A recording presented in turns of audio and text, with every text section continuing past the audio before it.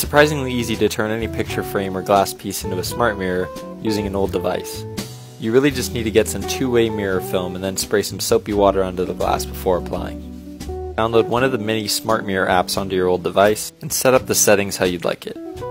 After the film has dried, you can place it back into the picture frame. Then you lay your old device on top of it, and the last thing you need to make sure is that no light seeps through.